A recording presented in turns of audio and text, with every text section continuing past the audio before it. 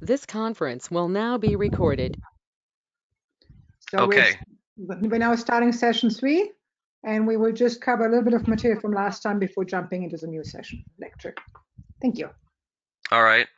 Welcome, everyone. Good morning / afternoon.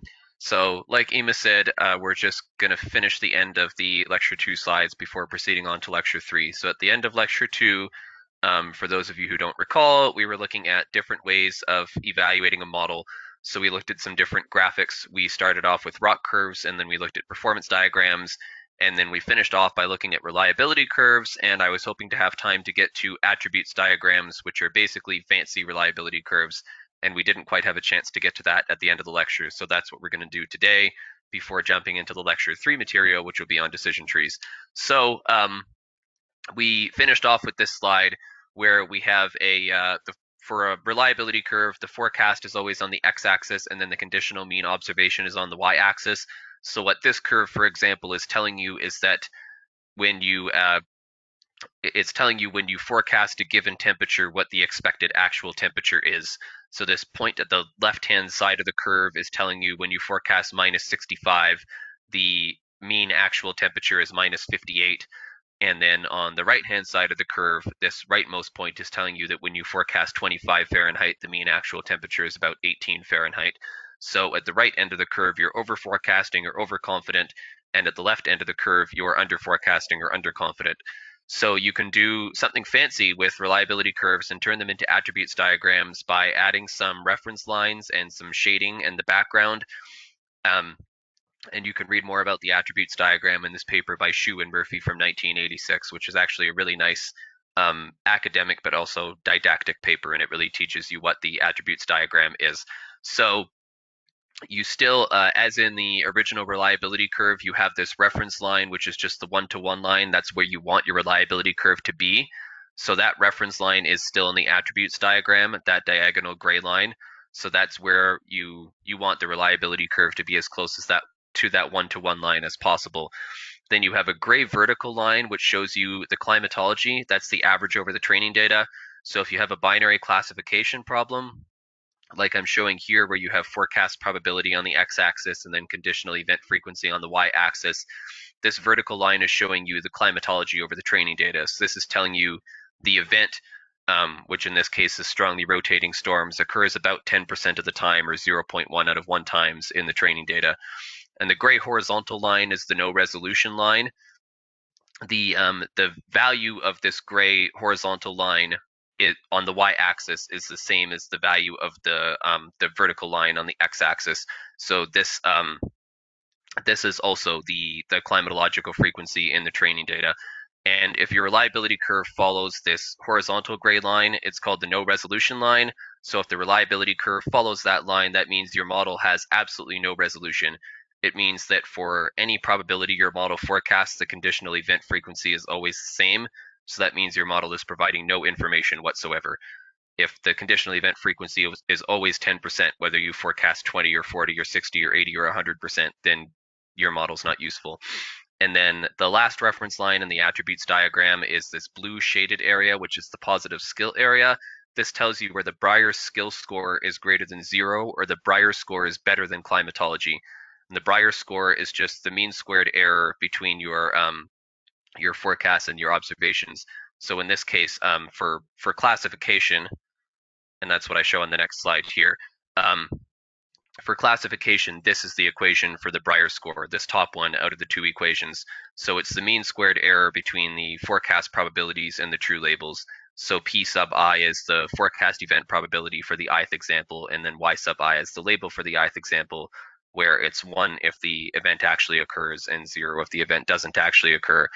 And then to convert Breyer score into Breyer skill score, you take this second equation here, where BS subscript climo is the Breyer score that you would get by always forecasting the climatological mean, or the mean in the training data. So if your event occurs 10% of the time, for example, if you're forecasting tornadoes or mesocyclones, and you find that tornadoes occur in 10% of the training data, BS climo is the Breyer score that you would achieve by always forecasting a probability of 10% and using no other information, just saying the event occurs 10% of the time in the training data, so I'm always going to forecast a probability of 10%. So the Breyer skill score varies from -infinity to +1, as does any true skill score. So for anything that's a true skill score, the range of possible values is the same, and then the interpretation is the same. Higher is better, and a value greater than 0 means that your model is better than the reference model, which in this case is climatology. So Breyer skill score, a positive Breyer skill score is good, and the best possible Breyer skill score you can have is 1. So as long as your reliability curve falls in this blue shaded area, this tells you all the points along the x-axis where your model is better than climatology. So your model is providing information over just the baseline. And here, this is the last slide from lecture 2 before we go on to lecture 3. So this is an attributes diagram for regression instead of classification. So in the attributes diagram I showed you for classification, there was also this histogram sort of inset inside the plot that I glossed over. So this histogram shows you the frequency of each forecast probability. So it tells you that this bar here corresponds to forecast probabilities around 0.016 or 1.6%, and then the next one is 12%, 22%, 32%, etc. And you can see that this is a highly skewed distribution. So lower forecast probabilities occur much more often than higher forecast probabilities. For a regression problem, you can plot 2 histograms in the background of your attributes diagram. So this, in this case, we're predicting the maximum future vorticity for a given storm. So both the forecast value and the observed value are in units of inverse seconds, or seconds to the -1. So this histogram here is showing you the how often each predicted value occurs, and this histogram here is showing you how often each observed value occurs. And ideally, you'd like to see some correspondence between these 2 histograms. You want to reproduce the distribution of the observations as well as you possibly can with your forecasts. And all the text on this slide is the same as the text from 2 slides ago. I just replaced the figure with a regression problem instead of a binary classification problem. So that's all I wanted to talk about for model evaluation. Any reference that was or any citation that was used in the slides, the references are all at the end here, and you can just click on the URLs to find the papers. So I tried to make that as easy as possible. So now I have to get out of full screen mode. There we go. And we'll start with lecture 3. And this is always, okay. Is everyone seeing my slides? I'll assume they are. Okay, perfect. Excuse me.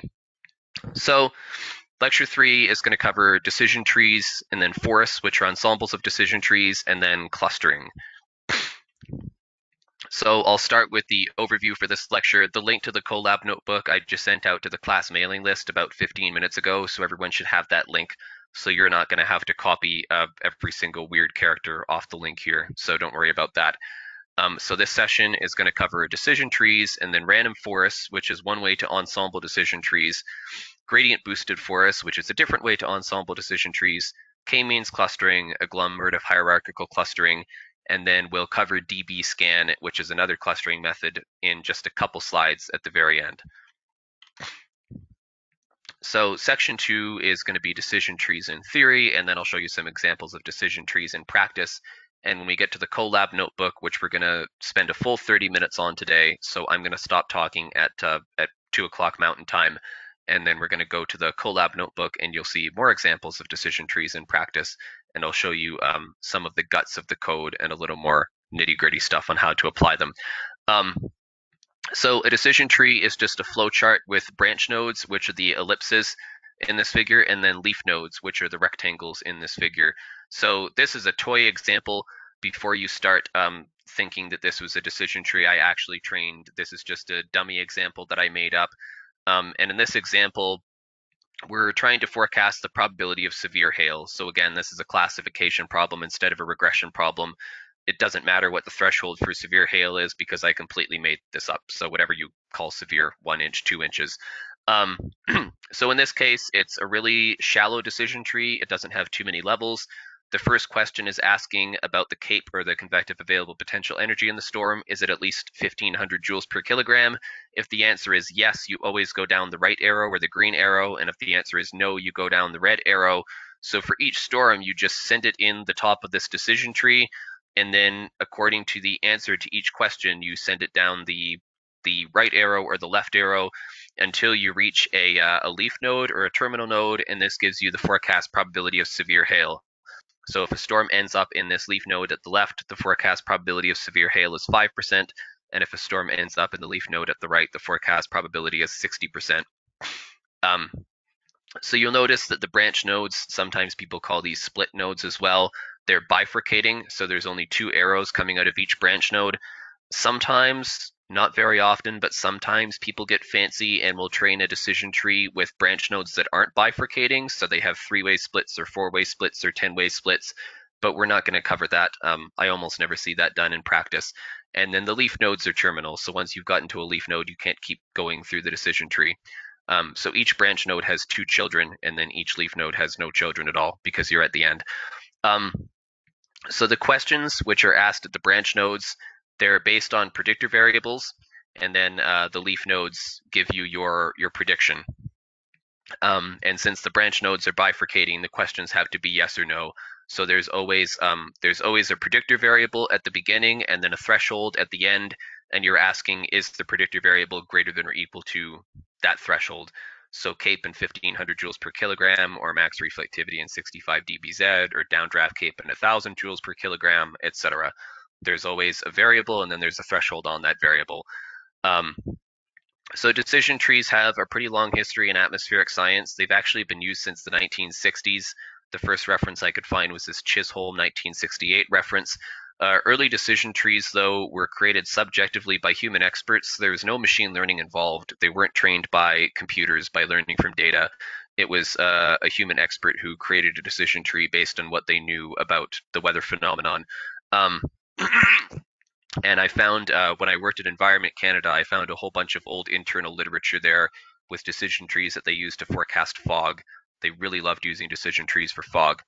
And then Quinlan, back in 1986, finally created an objective algorithm to train decision trees. So that's when decision trees went from being expert systems to being machine learning.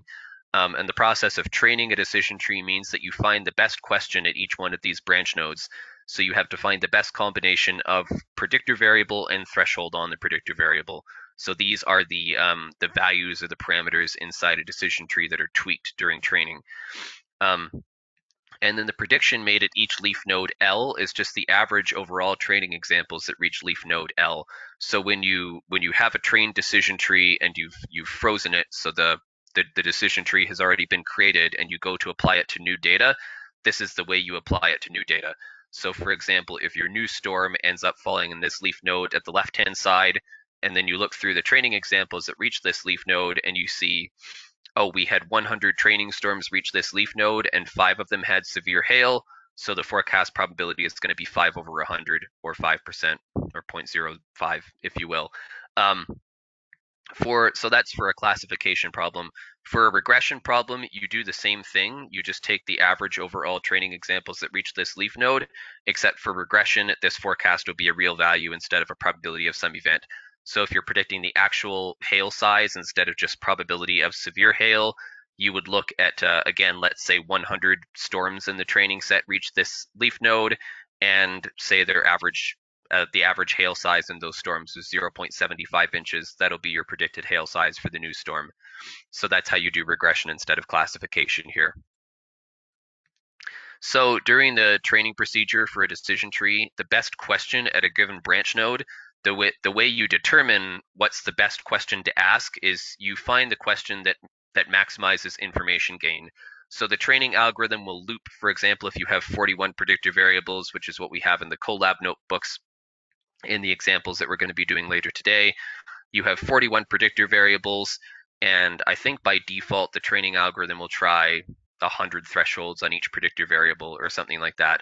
So it'll loop overall 41 predictor variables and then loop over 100 thresholds on each predictor variable. So it'll try 4,100 different combinations of predictor variable and threshold, and then it'll find the one combination that maximizes your information gain.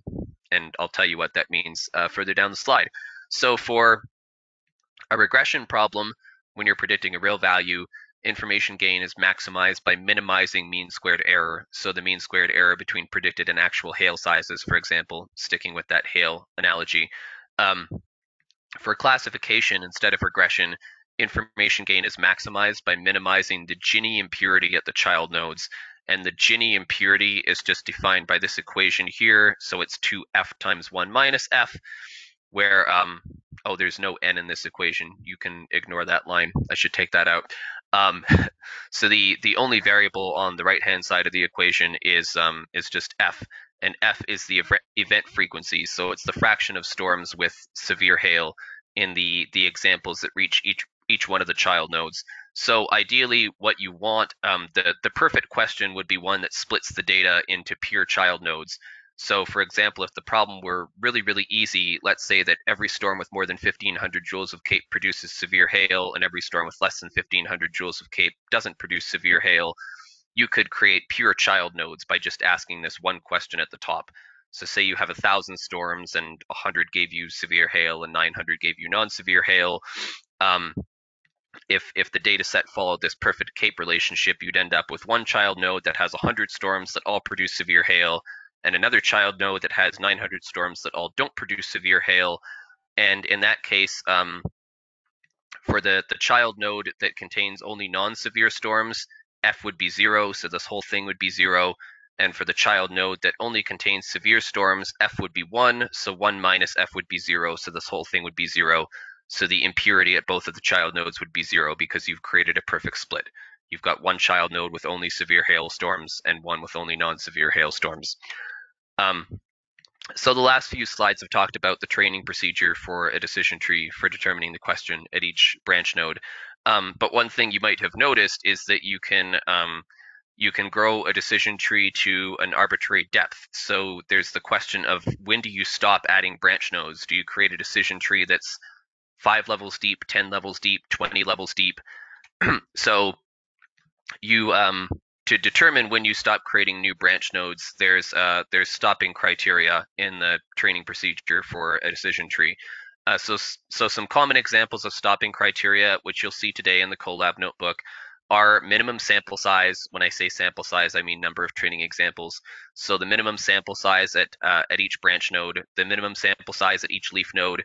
So you can say, for example, once a leaf node has less than 50 examples, I stop training. So so you create a decision, you don't keep going until each leaf node has one example in it. So once the leaf nodes are down to 50 examples or less, you just stop training. That's an example of a stopping criterion. Another stopping criterion is just maximum depth.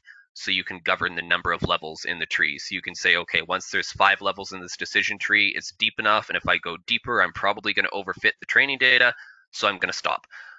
So these stopping criteria are all hyperparameters, which means they have to be decided by the user a priori before you start training, because these stopping criteria can't be chosen during training. So there's something that you choose beforehand, and then you're stuck with that value you chose. So that's a hyperparameter. And you can use several of these stopping criteria in tandem. So you can limit the maximum depth and the minimum sample size at the leaf nodes and the minimum sample size at the branch nodes if you want. In general, if a decision tree is too shallow, it'll underfit, and if it's too deep, it'll overfit. So you can imagine a decision tree that only has this root node that only asks you one question about the data, and then immediately goes to leaf nodes. And in general, that type of decision tree is going to underfit. If you imagine the severe hail problem, that problem is definitely not simple enough that we can just say, oh, if CAPE is greater than 1,500 joules per kilogram, it's going to be a severe hailstorm. So that decision tree is definitely going to underfit.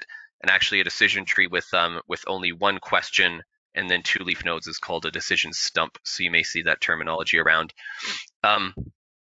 So there's 2 reductio ad absurdum. So I just went over one. A decision tree that only has one branch node is probably going to underfit. And if you keep growing the decision tree deep enough that you end up with only one example at each leaf node, that means all the predictions you make for future data are going to be based on one training example, and that's a bad thing because that's a really small sample size, so you're probably going to overfit your training data really badly. So you need to find a balance between the underfitting extreme and the overfitting extreme. and that's where hyperparameter tuning comes in. So this next section is going to show you the results for a default decision tree.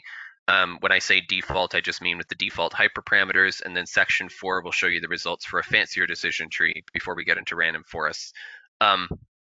This is stuff you'll see in the Colab notebook a little later on as well. So for the default decision tree, I use these hyperparameters listed here. So a minimum of 30 examples at each branch node, a minimum of 30 examples at each leaf node, and then no limit on the depth of the tree. So these were the two stopping criteria that made sure the tree didn't get super deep. Each example or each data point is one storm object, so it's one storm at one time step. And then the prediction task is we're trying to predict if a storm will develop strong rotation at any point in the future. I apologize, I'm missing a couple zeros after the decimal point. So the way I determine strong rotation is I just found the 90th percentile in the training data and said anything greater than the 90th percentile of vorticity is strong rotation. So this is actually 0.00385, so about 0.004 inverse seconds. So this is a classification problem instead of a regression problem.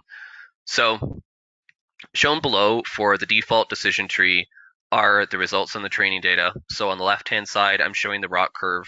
In the middle, I'm showing the performance diagram. And on the right-hand side, I'm showing the attributes diagram. I don't want to go into every nitty-gritty component of these figures. That's not the purpose of showing you these.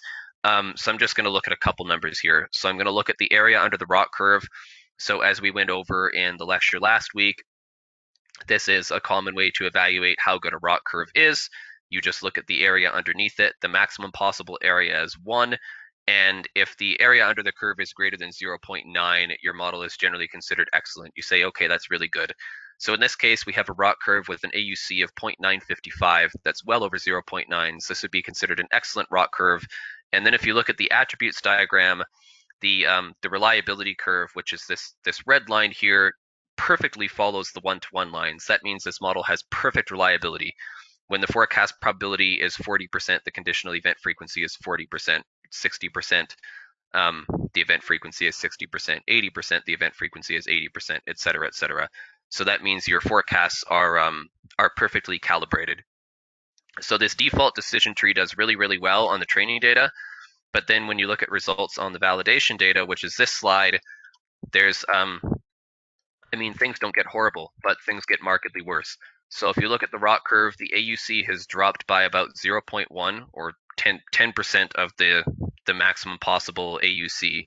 And AUC is now less than 0.9. So this would no longer, on the validation data, this decision tree would no longer be considered an excellent predictor.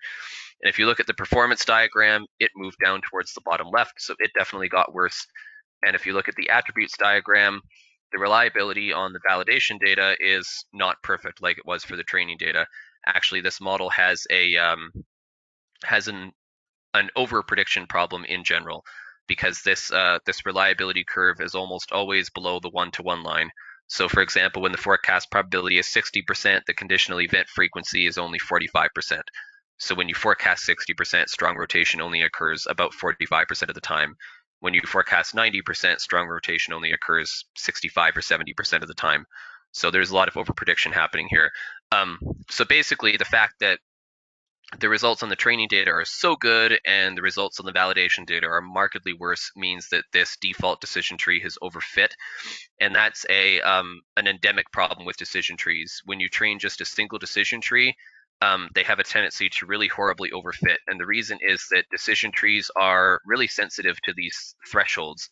So for example, you can imagine a case where you take two completely identical storms, but just tweak the CAPE value. So one storm has a CAPE of 1,499 joules per kilogram, and the other storm has a CAPE of 1,501 joules per kilogram. And if you send those two storms down this decision tree, one could end up with a forecast probability of 5%, and one could end up with a forecast probability of 60%.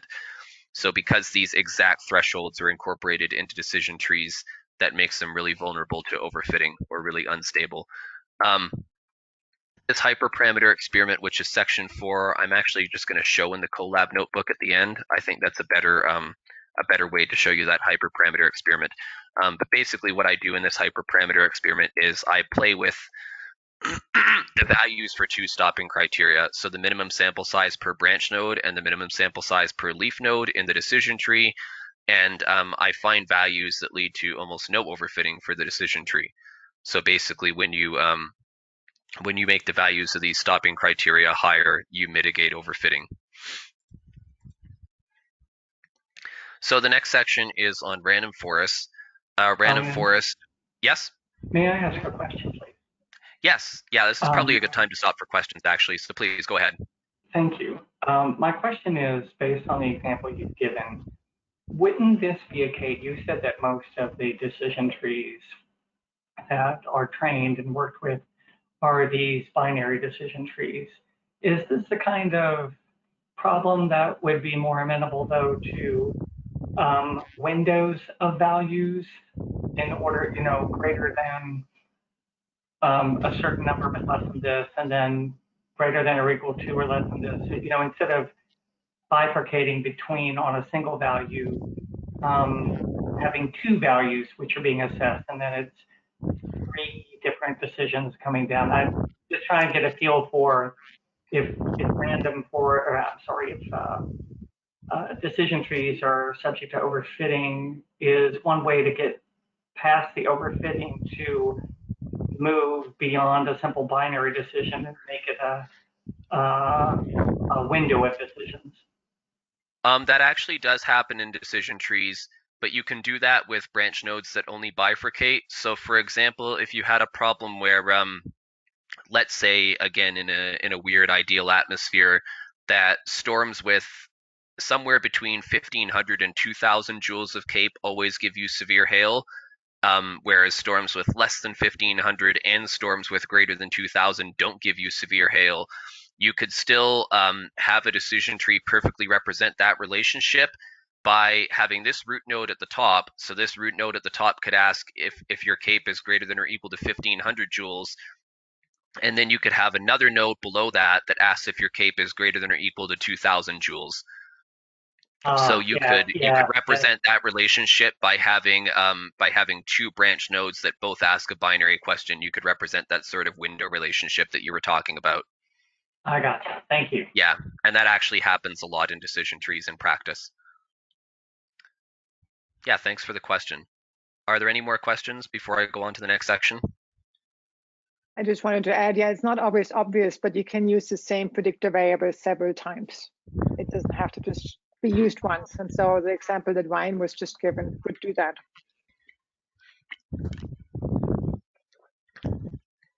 So like I just said in my example, where you have one storm with 1,499 joules of CAPE and another storm with 1,501 joules, this the fact that you have these precise thresholds in a decision tree makes them unstable and prone to overfitting. So one way to mitigate that problem is take a bunch of decision trees that are all a little bit different and then ensemble them together. And that's this doesn't only happen with decision trees and machine learning. People often ensemble really simple models, where the really simple models on their own, people will call them weak learners. So there's this whole theory on ensembles of weak learners, where you can take a bunch of weak learners that don't make great predictions on their own, but if they overfit in different ways and have offsetting biases, you can ensemble them together to make a final model that that has very low bias and makes good predictions. So this is what's done in random forests. To make each tree in the forest different, each tree is trained with a different part of the data set. So the individual trees will still overfit, but if they're diverse enough, you hope that they overfit in different ways, and when you ensemble them together, you get a good model. So random forests maintain that diversity or make the trees different from each other in two different ways. So one of those ways is called example bagging, or sometimes you'll see that called bootstrapping. And another way of making the trees different is called predictor bagging, or sometimes you'll see that called feature bagging, or sometimes it's called feature subsetting. There's lots of different sets of jargon in the literature.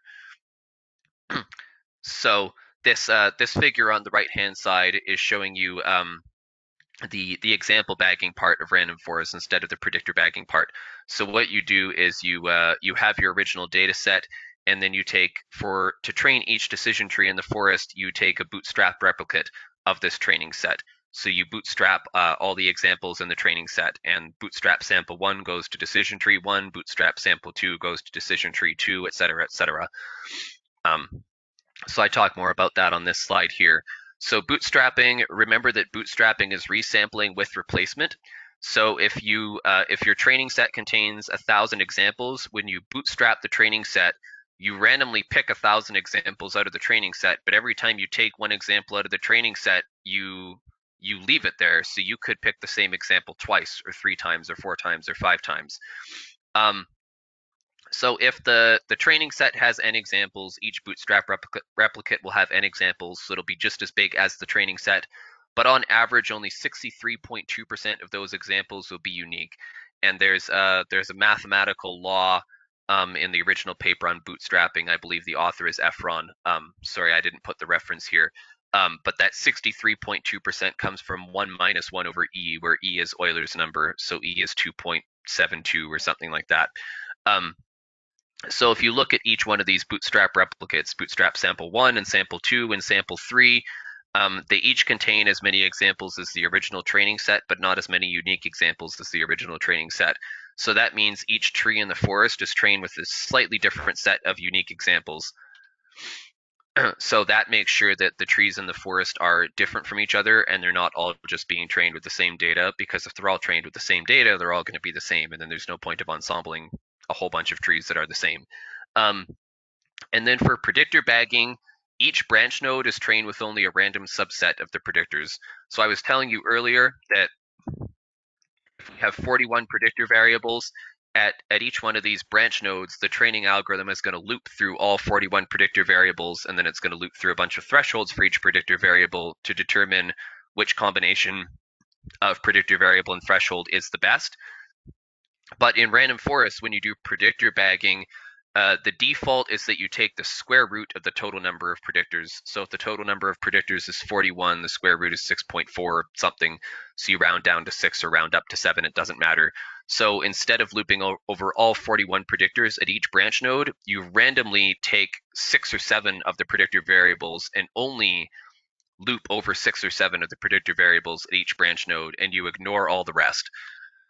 So each branch node only has access to a subset of all the predictor variables. So that also ensures that each decision tree ends up being different from the other ones in the forest. So shown below, this is another practical example, and you can find the code for doing all this stuff in the Colab notebook. So shown here are the results on training data for a random forest with 100 trees that I trained. And again, I don't want you to look at every little aspect of the evaluation graphics. Just the AUC and then the Breyer skill score and the attributes diagram are the main things I'm focusing on here.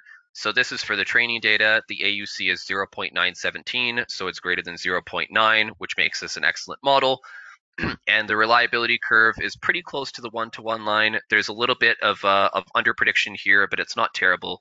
In general, the reliability curve is pretty close to being perfect, and the Breyer skill score is 0.335. And now if we go to the next slide, so we're looking at results on validation data instead of training data, and you can see that they really didn't deteriorate that much. They got a little bit worse, but it's barely even noticeable, and it's probably not even statistically significant.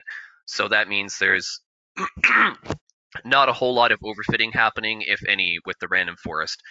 So the AUC went down a little bit. It went from 0.917 down to 0.913, and the Breyer skill score went from 0.335 down to 0.328.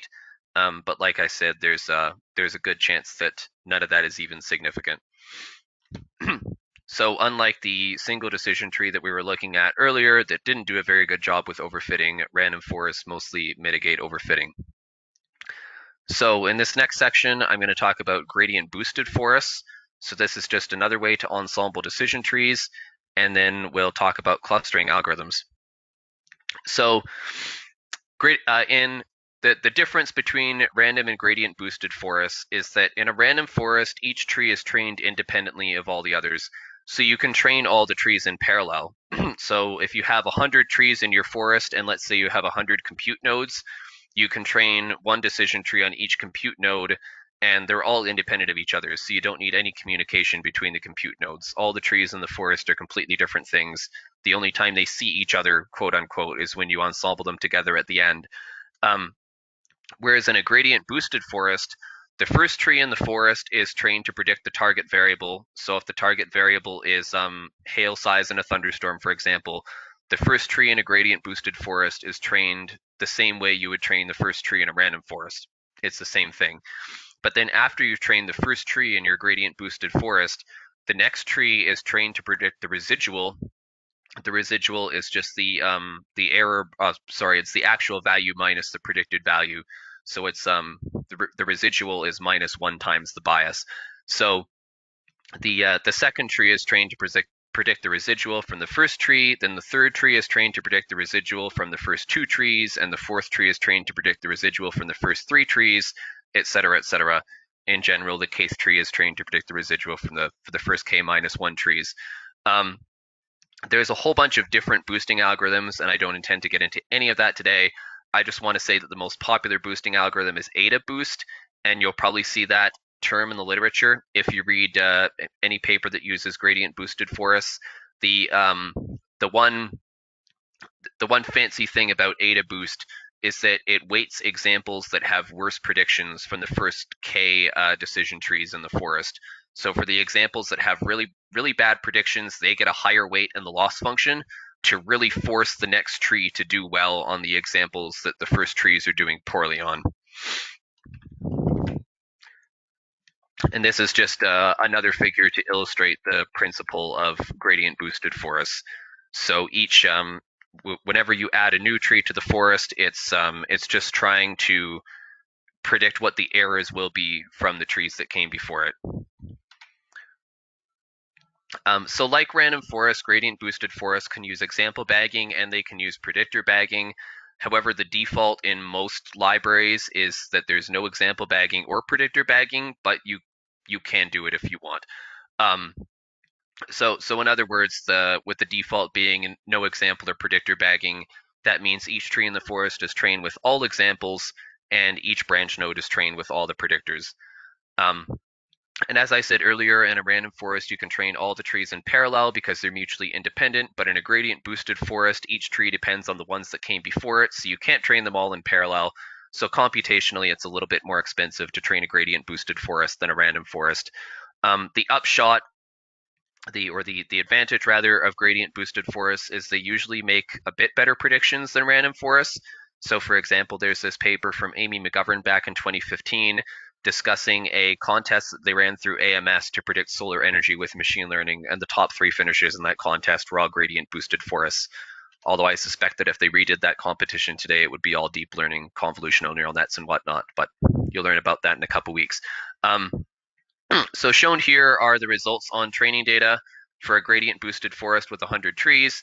Again, the AUC is well over 0.9, so we have an excellent model according to the ROC curve. And in the attributes diagram, their reliability curve really closely follows the one-to-one line, so we have pretty good reliability. The AUC and Breyer skill score are a little bit better than the random forest on the training data. And then if we go to the validation data, the results get a little bit worse. So our AUC goes from 0.92 down to 0.912. The Breyer skill score decreases by a little bit. If you compare the validation results between the random forest and the gradient boosted forest, in this case, the gradient boosted forest is actually a little bit worse, but in the 3rd decimal place. So again, probably not statistically significant. So I'll hand it over to Imme to start the section on clustering. Maybe we take a break for questions. Are there any questions so far? Because we're really going to switch gears now to something very different. So if you have any questions about decision trees, random forest, and all that, now would be the best time. No questions? Okay. All right. And so now we're going to totally switch gears. So far you had supervised learning, where you know what the output is supposed to be. And now we're going to move on to unsupervised learning. And the most common method there is clustering, which you see, I'm sure, lots and lots in papers. And the key motivation to even looking at that is that there's a lot of data without labels, especially in the weather and climate applications. I mean, we have lots of satellite data, but but the data isn't always labeled as, oh, this is what's being shown in this image. And so getting labels is often a big investment. And so the question is, can we learn anything from unlabeled data? So that's called unsupervised learning methods if you don't have a label, and you basically don't know what the output should be. And this is just learning from unlabeled data. And again, the most common method is clustering. And the basic idea of clustering is if you're given a set of samples, you're trying to break the samples into disjoint groups that are similar in some way. So the criterion for similarity is usually close proximity in space. We're going to talk a little bit, if we have time, about which space. For now, just look at 2D space and just consider Euclidean distance as a distance. And each group that we're finding, so we're breaking these samples into disjoint groups, and each group that we get at the end is called a cluster. Next slide, please. And this is just a very simple scatter plot. So you're given some samples. Each point is here represents one sample.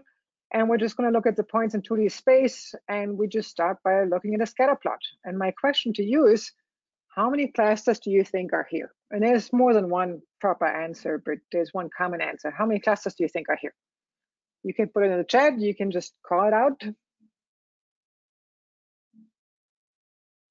Anyone wants to make a guess?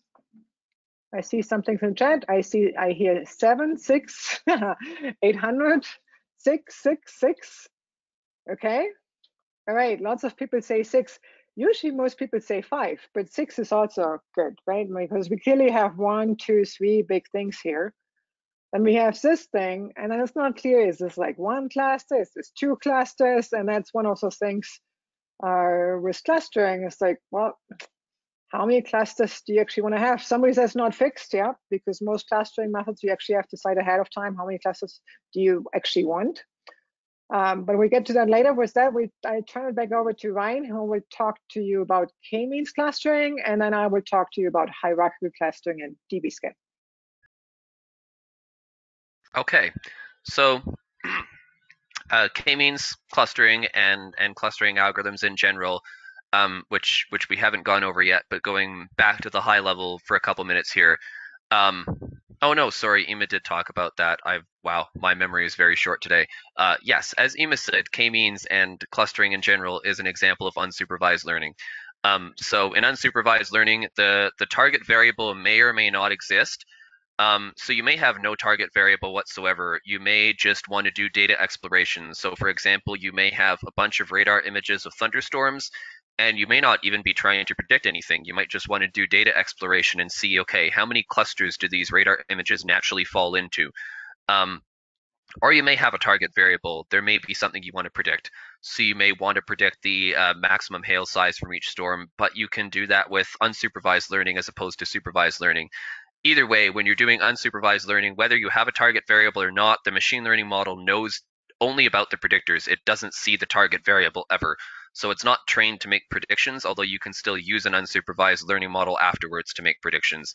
Basically, the way you do that is if you have a new storm, you got the radar image for that new storm, you find the cluster that it belongs to, and then you find all the training examples that also ended up in that cluster, and then you just average the maximum hail size from all those training examples in the cluster, which you'll see. Okay, so the procedure for k-means clustering is that, and I really love this animation here.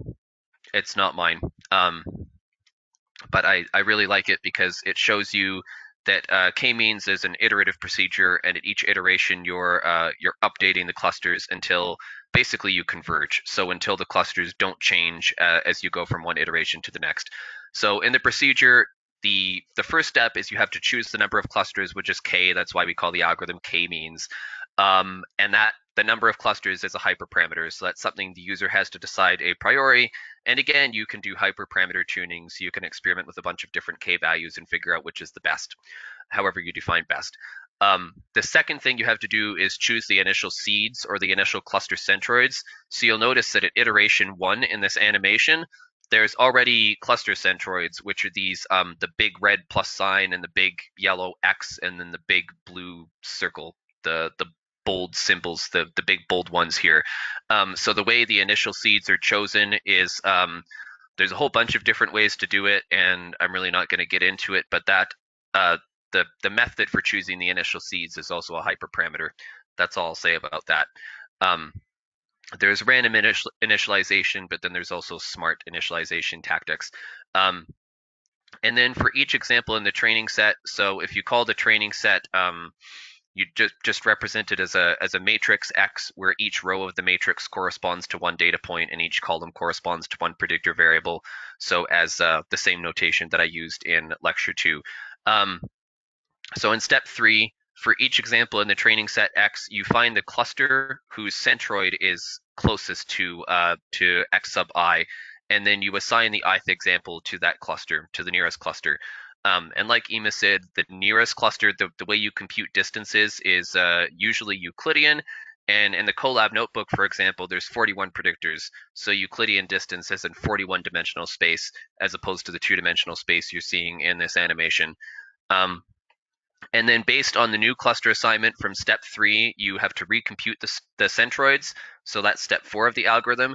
And the centroid of each cluster is just the element-wise average of the predictor vectors of the examples assigned to it. So for example, if you have, if cluster 1 has 100 different examples assigned to it and you've got 41 different predictor variables, you just go through each predictor variable and take the average over the 100 examples in that cluster. And that those 41 average values end up becoming the centroid of the cluster. So it's just you average each of the predictor variables independently. And then step 5 of this algorithm is you repeat steps 3 and 4 until you converge. And convergence means the cluster assignment hasn't changed between successive iterations.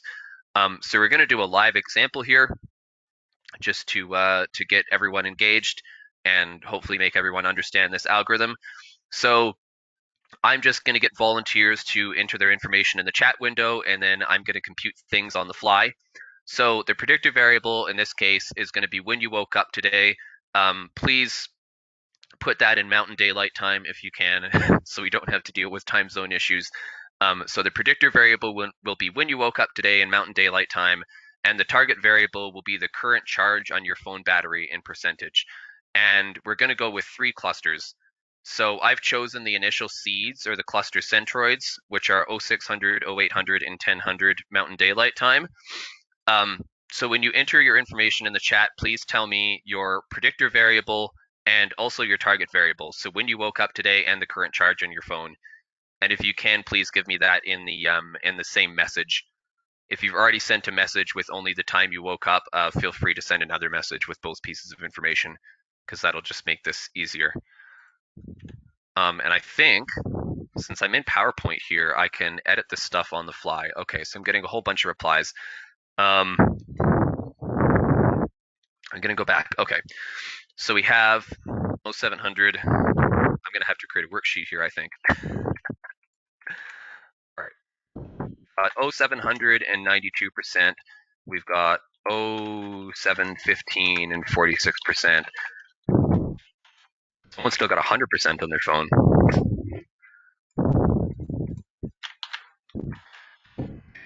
0600 and 68%. I'm probably only going to take 15 of these data points, just so I'm not sitting around here calculating things for too long. We've got 0500 and 85%. We've got 0730, 93%. We've got 0600, 4%. Charge your phone. My goodness. We have 0800, 60%. We've got 0730, 44%. We've got 0600, 55%. 0715, 95%. How many data points is that so far? That's 11. I'll take 4 more data points so we can get an even 15. We've got 0715, 53%. We've got 0500, 87%. We've got 1230, nice, respect. And then we've got 0600, 25%. Okay, so our initial cluster centroids are 0600, 0800, and 1000. 1000, that feels weird to say, Mountain Daylight Time. So first of all, we're going to find all the examples that are closest to the 0600 cluster. That's, whoops, oh, what did I do? Okay. And we're going to put all the examples closest to the 0600 cluster in red. And keep in mind, this assignment to the 0600 cluster is only based on the predictor variable, which is when you woke up. So I'm looking for the times that are closer to 0600 than 0800 or 1000. Okay.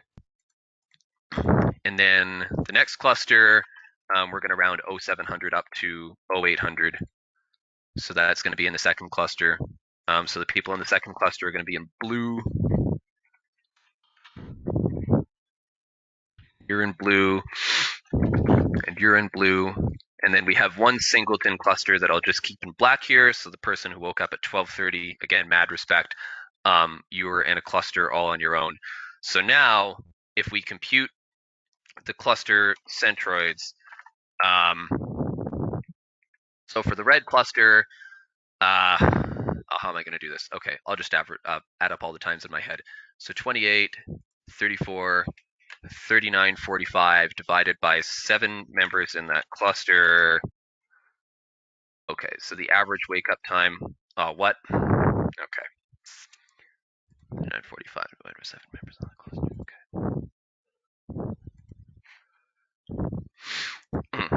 For some reason, my brain is blanking right now on averaging times. Oh, of course. Right.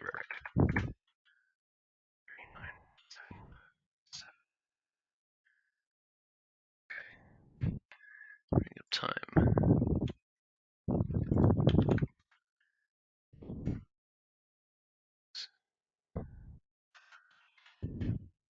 Okay, so for the people in the first cluster, your average wake up time is about 0541, and then the average charge on your phone batteries is, we have 100 plus 68 plus 85 plus 4 plus 55 plus 87 plus 25 divided by 7.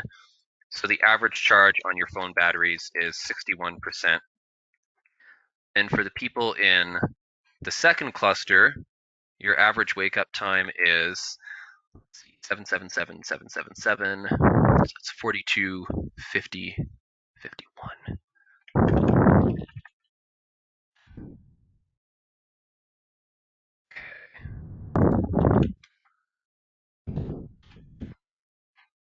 People in the second cluster, your average wake up time is 0724, and then the average charge on your phone batteries is 2 plus 46 plus 93 plus 60 plus 45.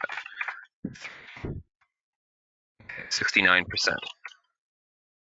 And then for the single person in the third cluster, I don't have to do any math for you, which is great.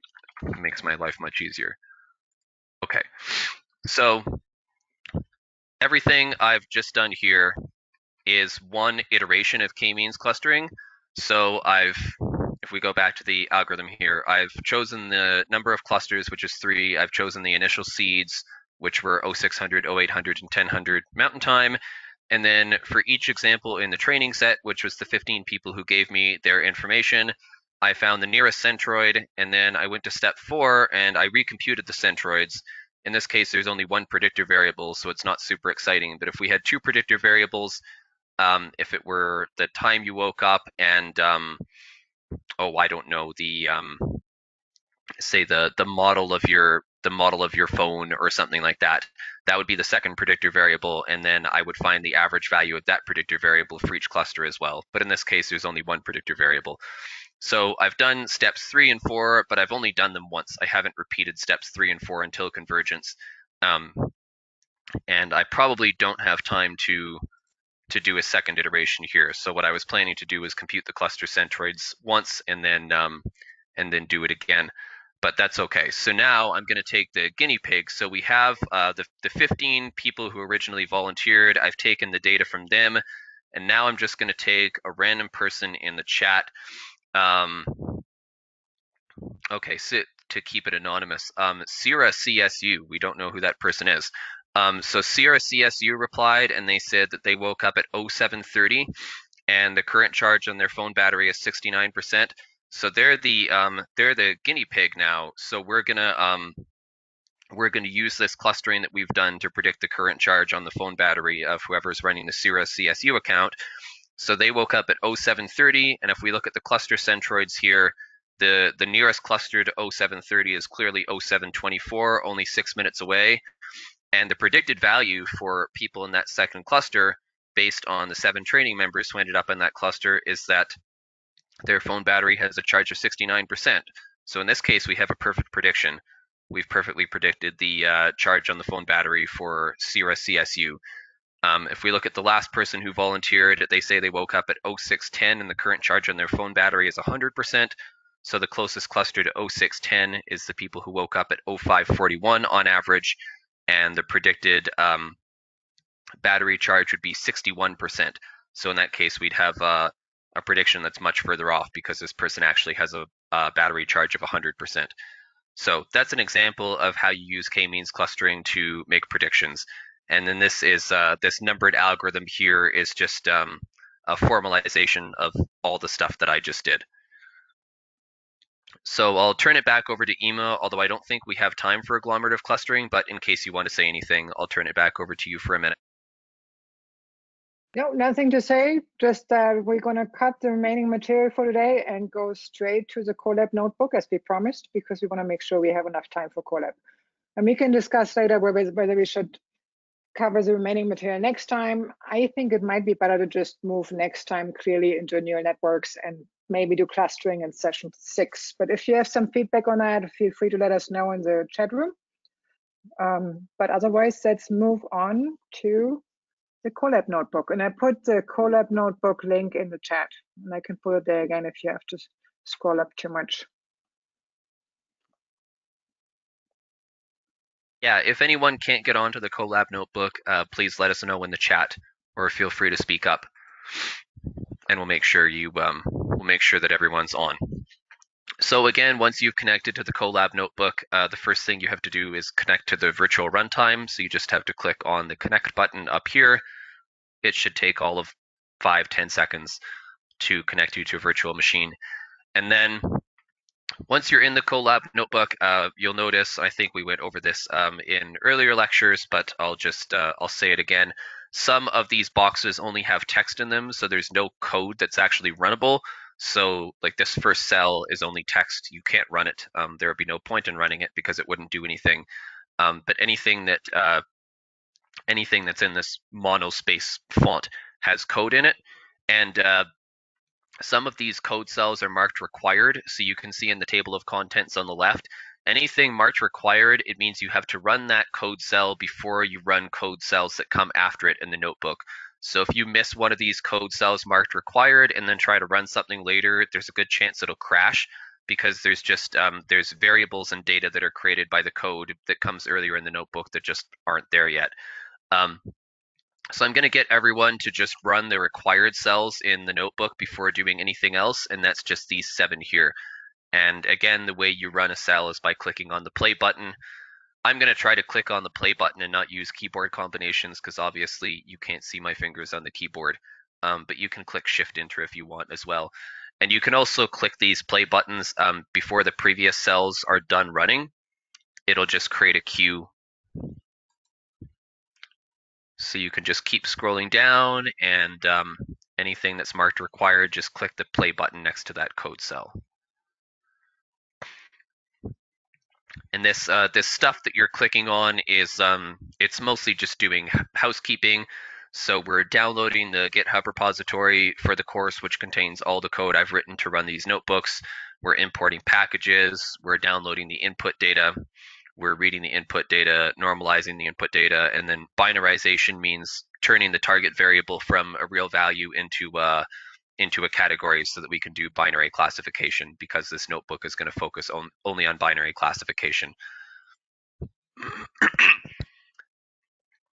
And I suppose it's worth talking about binarization for a minute before I go on to everything else. So I've taken the if we were doing regression or prediction of a real value, we would be predicting the maximum future vorticity for each storm, which is clearly a continuous value. It can take on an infinite number of values.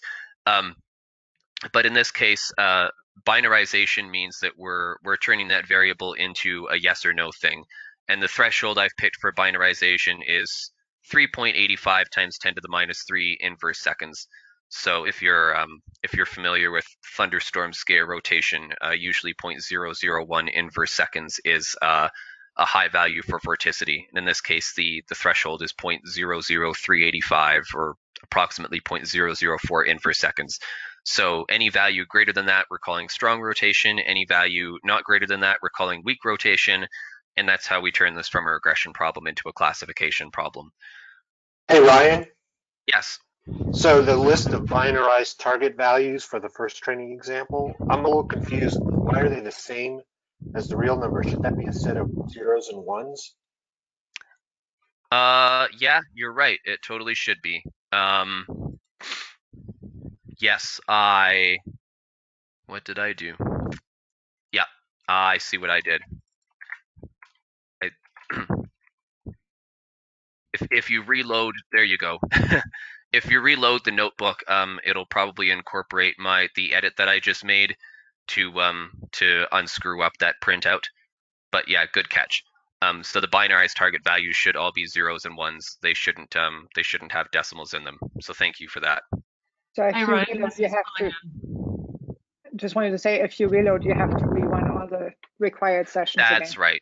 Yeah. But that's okay. Okay. Ryan, I was going to say at the end of the last collab, the same thing was occurring with the binarization.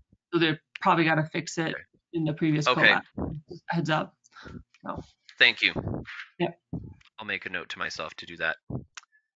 So I'm going to go to single decision trees and just walk you through the procedure for training a decision tree and evaluating a decision tree. And then there's some code in here that will plot a decision tree. So there's that plot I showed you throughout the lecture today. That it was just a dummy example that I made up in my head with cape and downdraft cape. But in this case, you'll train a real decision tree and then visualize the real decision tree. So if you scroll through the section on decision trees, I put the theory in here as well. So you can read basically the same stuff in the slides, although the stuff I've put in the Colab notebook is worded a little bit differently. And again, if you're the kind of person who learns by seeing things worded a slightly different way, you may want to go over that. Otherwise, feel free not to go over it. So this code cell down here, marked training and evaluation, well, it does what it advertises. It does training and evaluation. So I'm just going to walk you through the code statements in this cell, and the point of this course isn't to get into nitty-gritty Python. So we're not trying to teach people how to do every little aspect of the programming. But one thing that I will note is you'll see a whole bunch of method calls in here that are utils dot something. So utils dot setup classification tree, utils dot train classification tree, etc. There is a utils.py that's inside that GitHub repository, and all these methods, if you want to see the lower level code, they're inside the utils.py. So there's a whole bunch of stuff in there that you could take and likely adapt to your own machine learning problems if you'd like. And I'll go, for the most part, I'm going to stay out of utils.py and I'm going to stay inside the Jupyter notebook. So we're going to focus on higher level code, but for a few minutes today, I will go inside utils.py and show you what's under the hood of some of these methods just to get you a feel for it. So this is for the default decision tree that I showed during the slides. And this first statement here, setup classification tree, it does as advertised. And the two hyperparameters I'm choosing here are the minimum sample size at a branch node or split node is 30, and the minimum sample size at a leaf node is 30. So once we can no longer create branch nodes or leaf nodes with at least 30 examples in them, we stop training. So that's the stopping criterion for this decision tree to prevent it from just getting deeper and deeper until it overfits terribly. And then this next command here is utils.train classification tree. So again, it does as advertised. So it takes in 3 input arguments. One is the model object, which we just created here with setup classification tree. It's called default tree model object. So that's the first input to this method. The second input is the training predictor table. So that's and if you hover over that, you actually get this really nice pop-up message telling you that it's a pandas data frame, and it has shape 76,377 by 41. So that's the matrix thing that that I showed in the lecture last week. So each row of that matrix is one example, and then each column is one predictor variable. So in this case, like I said earlier, we have 41 predictor variables, and we have 76,000 some odd training examples. And then this third input argument to train classification tree is the training target table. It's a data frame with, again, 76,000 some odd examples, and there's two variables in here. One is the target variable for regression, which will be ignored because we're doing classification here, and then the second is just that binarized 0 or 1 thing for a classification. So it's a 0 if the storm doesn't achieve strong rotation in the future, and it's a 1 if the storm achieves strong rotation in the future. So this method call trains the classification tree. It runs that training algorithm to determine the best question to ask at each branch node. And then this statement here, it takes the default tree model object, so that's the decision tree we just trained, and it calls predict underscore prob A. So that method is that's part of the scikit-learn library, so that's not something that I wrote. Predict underscore prob A for any scikit-learn model will give you predicted event probabilities. So in this case, I'm creating a NumPy array called training probabilities, and training probabilities is it's got a forecast probability of strong rotation for every single training example, so all 76,000 of them. And then training event frequency is that's the event frequency in the training data or the climatology. So it's just the percentage of training examples that achieve strong rotation in the future. We need this event frequency or this climatology to create the attributes diagram, to plot the reference lines in the background of the attributes diagram. I see a question in the chat, and I'll get to that in I'll get to that in a minute. So once we've created this array of training probabilities, we figured out what the training event frequency or the climatology is, so we can make an attributes diagram. This next method call is eval binary classification. So I did shorten things a little bit here, and this method just evaluates a binary classification model. So it creates the ROC curve, it creates the performance diagram, and it creates the attributes diagram. The input arguments are an array of observed labels, an array of forecast probabilities, and then the event frequency to plot in the attributes diagram, and then the name of the data set, which you can make whatever you want, and that'll appear in the title of all the figures here. And then these next two commands are doing the exact same thing as above, except for the validation set instead of the training set. So here I'm creating the forecast probability for each validation example, of which there's a little over 25,000 validation examples, and they come from a different year than the training examples, so they're fully independent storms. And then I evaluate the decision tree on the validation data set. So if you click play on this cell, it should run everything and show you those figures that I was just showing you a few seconds ago. There we go. And these are the figures that I showed you in the slides as well, so I'm not going to spend a whole lot of time going over them. But here at the top, you get the ROC curve on the training data, you get the performance diagram on the training data, you get the attributes diagram on the training data. And if you scroll down to this text output, you get a few more numbers that are, they're mostly reported in the figures as well. But if you're the kind of person who likes to see text output and not just figures, there's that stuff for you as well. And then if you keep scrolling through the output of this cell, you'll get the ROC curve, performance diagram, and attributes diagram, but now for the validation data instead of the training data. And I'll look at that question in the chat now. Okay. Okay, so it looks like there's still an issue with the binarization code. Thanks, Tanya. I'll look at that after after our session today and make sure that I get that fixed. I apologize for my bug. And the next code cell that I'll take you through is plotting the tree. I'm not a huge fan of the plots that this is the scikit-learn library that's creating this plot. I'm not a huge fan of these plots, but they do they give you some idea of what's going on in your decision tree. They're not the most aesthetically pleasing things, but it's kind of hard to write a library that can plot any decision tree with any arbitrary number of nodes in it. So I'll get you to click play on this code cell. So this method utils.plot decision tree, it takes again a few input arguments. So one is the model object, which should be it should be a trained decision tree, obviously. So this is the default tree model object, the one that we just trained. The second thing is the names of the predictor variables, so that if you don't give it this array and you don't tell it the names of the predictor variables, it'll create its own names, and they're just like variable 1, variable 2, variable 3. So your decision tree plot isn't going to be super meaningful.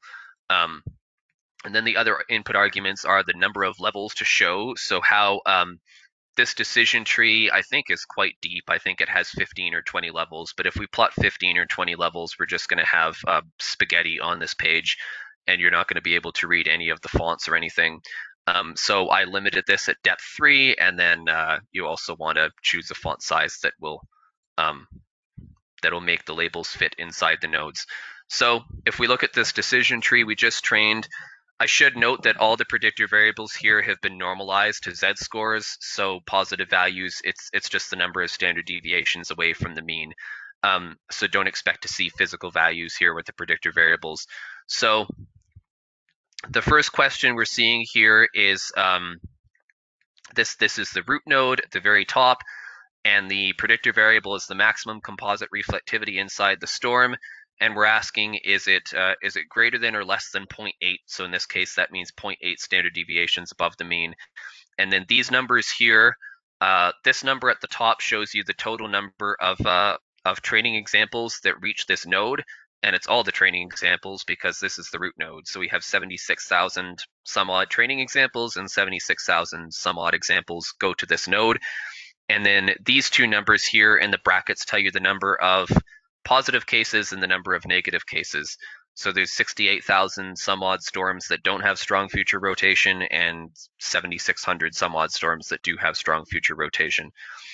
These numbers have the same meanings in every single one of these cells. So the first question is based on composite reflectivity.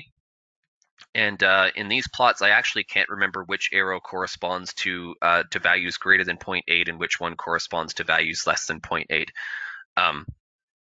But I don't think it really matters much.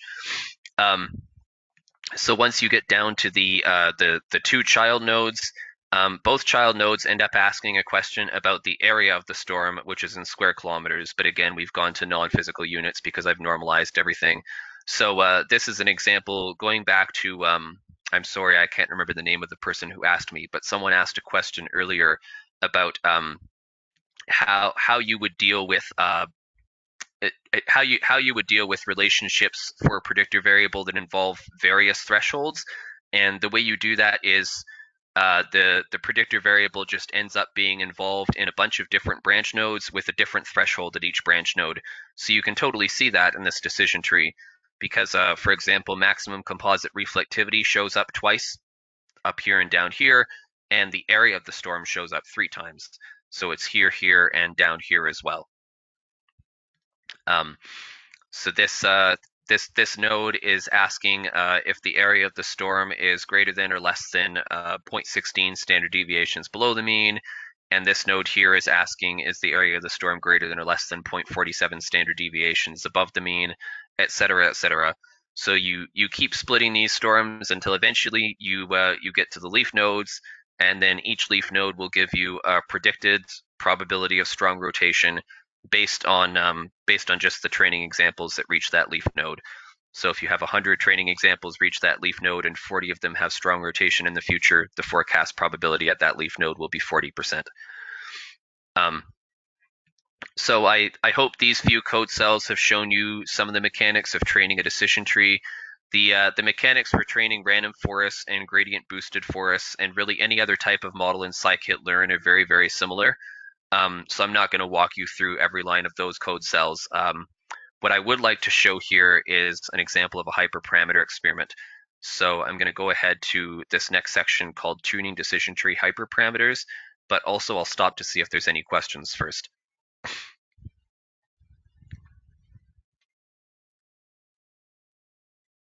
Okay. It sounds like no questions are imminent, but if you'd like to ask a question, feel free to speak up or put it in the chat, and I'll make sure to reply. So this is the one section of the slides that I skipped over and told you would see in the Colab notebook, so fulfilling that promise. This is showing you how to properly conduct a hyperparameter experiment, and this is something I really stress throughout these Colab notebooks because I see a lot of bad practices when it comes to doing hyperparameter experiments. So, as I said earlier, there's two hyperparameters, among others, that control the depth of a decision tree and how much it can overfit. And those are the minimum sample size per branch node, which I'm calling NB-min, and then the minimum sample size per leaf node, which I'm calling NL-min. So if you set both of these values to 1, that means the decision tree will keep growing and growing and growing and growing until you've got a whole bunch, thousands and thousands of leaf nodes, where each leaf node only has one or a few examples in it. So that means that each prediction you make with this decision tree in the future will only be based on the one or few examples that reach this leaf node, and making predictions based on a small sample size is bad and generally leads to overfitting. So you want to prevent that from happening. Conversely, if you set these values NB-min and NL-min to be too high, for example, if the size of the training set is 76,000 examples, if you set both these values to be 76,000, you're going to end up with a decision stump where you've only got one question at the root node, and then you've got two leaf nodes that come directly off it. So your whole decision tree is based on one predictor variable and one question, and that's usually going to be bad unless you have a really ridiculously simple problem that's going to cause underfitting rather than overfitting, and again, you're going to have a bad time. So you want to find a balance. You want to find values for these hyperparameters that are a happy medium, so not too small and not too big. So there's 4 steps for any hyperparameter experiment. The first step is you need to choose the values you're going to attempt, and often this is something that depends a lot on your intuition. So if you've been doing machine learning for a while and you've done similar problems in the past and you kind of have an idea of which values work, those are generally the values that you're going to attempt. So for example, if I've done work with decision trees in the past and I've had the most success setting both of these values to 100, and now I have this new problem where I don't know what the best values of these hyperparameters are, I'm going to try tweaking the values around 100. So 100 is going to be my central point, and maybe I'll try going all the way down to 25, and maybe I'll try going all the way up to 1,000. But I'm going to tweak these hyperparameters around 100 because I know 100 has worked well in the past. Whereas if I have previous experience telling me that any values less than 1,000 lead to an absolute garbage decision tree, then chances are I'm not going to try values less than 1,000. So that's the first step of the hyperparameter experiment is you need to choose the values you need to choose the hyperparameters you're going to play with first, and then you need to choose the possible values for each hyperparameter. So that's what I've done here. I'm taking the minimum sample size per branch node, varying that from 2 to 500, and the minimum sample size per leaf node, I'm varying from 1 to 500. The second thing you have to do is train a model with each combinations. This is what I call grid search, where I have what is this, 10 possible values for NB-min and 10 possible values for NL-min. So I create a 10 by 10 grid of my hyperparameters. That means there's 100 possible combinations, and I'm going to train a decision tree with each one of those 100 possible combinations. So that's called a grid search. Often, grid search has a problem called combinatorial explosion, where let's say you have 8 hyperparameters you're playing with and you have 10 possible values for each hyperparameter. If you just create a grid and try every possible combination, there's going to be 10 to the 8 combinations, which is 100 million. Yeah. And chances are you're not going to have the time or the computing nodes to train 100 million different models. So in that case, if you have a huge number of hyperparameters, instead of doing a grid search, you often want to do a random search and just randomly sample 10,000 points in that hyperparameter space instead of doing all 100 million. But in all the examples I show in these notebooks, I'm doing grid search.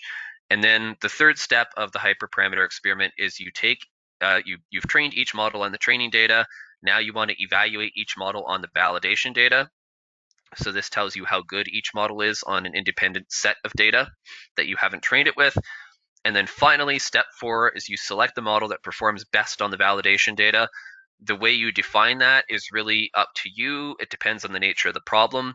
So the best model could be the one that gives you the highest area under the ROC curve. It could be the one that gives you the highest CSI, the highest Brier skill score, whatever you care about for your particular problem. There's no general rule about what evaluation score you should use to define what the best model is. So you really just you need to know your problem and you need to know what you want. And in this case, I'm defining the best model as the one that has the highest Brier skill score, so the best Brier score compared to climatology. So this next code cell is labeled training, and I'll get everyone to run it. It'll probably take a couple minutes, which will, and we have 6 minutes left. So that'll give me some time to go through this code cell. Oh, I have a question.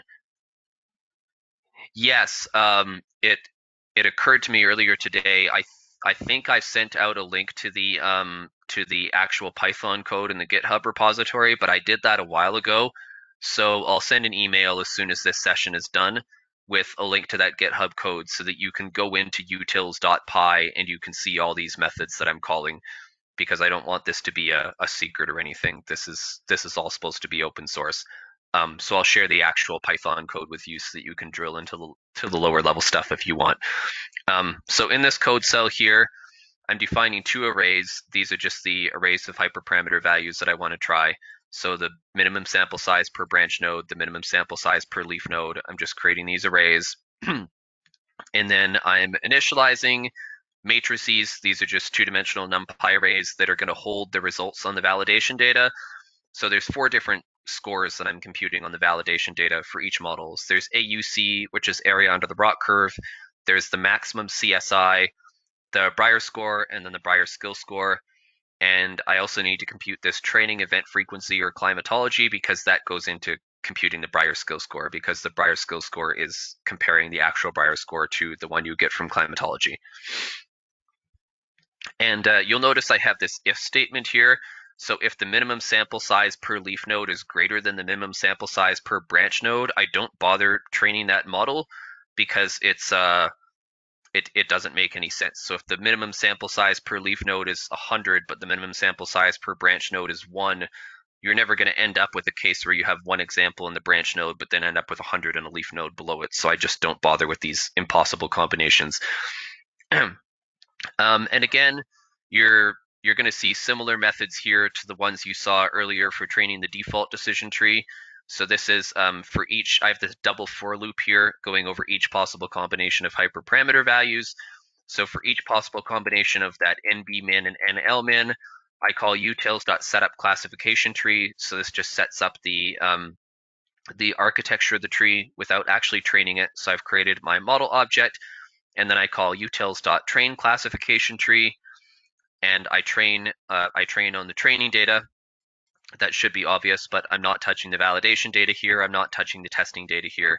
Only training data are being used in this part of the procedure. And then I take that model I just trained and I create forecast probabilities for the validation data. So for each validation example, I'm getting the forecast probability of strong rotation from that model I just trained. I call utils.eval binary classification. So now I'm evaluating the model I just trained and evaluating it only on the validation data. So you'll notice I have validation target table here and validation predictions here. So only the validation data are being used to evaluate this model I just trained. And then I just assign values into my NumPy arrays. So I find area under the ROC curve, the maximum CSI, the Brier score, the Brier skill score, and I put those in my NumPy arrays. And this code cell is still running, but thankfully I did run everything earlier, so I can show you the output of it. So now we're at step 3 of the hyperparameter experiment, where we we have all the models trained. So for each combination of hyperparameters, we've trained the models, and now I want to just visualize the scores on the validation data. And if you have a 2-dimensional space, like in this case, I only have 2 hyperparameters, I find the easiest way to visualize stuff like this is to plot two-dimensional color maps, but your mileage may vary, especially for people who are colorblind, although I think I used a colorblind friendly scheme here, but there are people who just who like visualizing data in different ways, so this isn't a hard and fast rule that you have to create a plot like this. So in this case, what I'm showing on the x-axis is the minimum sample size per leaf node, y-axis is minimum sample size per branch node, and in this first plot, I'm showing you the area under the ROC curve on validation data only, and that's in the color scheme. So higher values of AUC are better, and the higher values here are in yellow. So you'll notice that as you go towards the top right of the plot, the values get better and better. So as you increase the minimum sample size per leaf node and the minimum sample size per branch node, you get a higher AUC, and you're going to see basically the same pattern in all the plots. So in this next plot, we're looking at maximum CSI. This is CSI maximized over all probability thresholds. And again, as you go towards the top right, CSI values get better. This next plot is showing Breyer score. So remember, Breyer score it's like the mean squared error, but for classification and not regression, and it's a negatively oriented thing. So lower Breyer score is better. So you want to see purple values, and as you go to the top right, the values get more and more purple-ish. So again, for all four of the scores that I've plotted here, the values improve as you increase the minimum sample size per leaf node and per branch node. So we've only got a minute left here. So I'll just jump ahead quickly to the next code cell. This does step 4 of the hyperparameter experiment, which is just selecting the model that performs best on the validation data. So these 5 commands up here that all start with best underscore something are just finding the model that achieves the best Breyer skill score on the validation data. So I'm finding the model with the highest validation Breyer skill score, or BSS as I've abbreviated it. And then you don't actually have to do this part, but in this case, I'm training a new model with those same hyperparameters. So I'm finding the hyperparameters which were minimum sample size per branch node of 500 and minimum sample size per leaf node of 200. Those are the hyperparameters that gave me the best model. And then I'm training a new model with those hyperparameters. But again, only training that new model on the training data. And this is the only point where I look at results on testing data. So this is really the last point that I want to hammer home before I let everyone go. I will also stay for questions at the end if anyone wants to hang back and discuss things. But the one point I just want to hammer home before concluding all this is that this is the only time you should be looking at results on your testing data. It's at the very end of all your hyperparameter experiments. Because the whole purpose of looking at testing data is you have the training data set, which you've used to directly train your model, and then you have the validation data set, which you've used to choose the best hyperparameters. So your model has already been tweaked using the training set and using the validation set. So the testing set is the one data set you have left that you haven't used to make any decisions yet. So when you're evaluating how good your model truly is and how good you think your model will be in the wild if you ever put it into operations, for example, in a forecast office, that's the only time you look at the testing data. And the testing data should never be used to make any decisions. It's something you just keep until the end to look at the performance of your model on one last independent data set. So in this case, for the best model with a minimum sample size of 500 per branch node and 200 per leaf node, when we look at the testing data, we get an AUC of 0.9, which is the threshold for an excellent quote-unquote model. If we look at the performance diagram, we have a maximum CSI of greater than 0.4. And if we look at the attributes diagram, this reliability curve, it doesn't exactly follow the one-to-one line, but it's pretty close to the one-to-one line. There's a little bit of jaggy stuff happening here, but for the most part, this model is pretty well calibrated, or reliable, as they say. So with that, I'll conclude. And if anyone has questions, yeah, I'll stick around for a while. All right, thank you, Ryan. So with that, we'll wrap it up. Okay. So overall, I just asked in the chat whether people are okay with next time us going straight into neural networks. And so far, the feedback has all been positive in that direction. So let's just decide to do that next time and start clear and fresh with neural networks next time. And we can still do the clustering in lecture number 6, and we can also individually talk about it. So with that, I will wrap it up. I will stop the recording. If anybody has questions, we'll still be around. So let me just stop the recording now.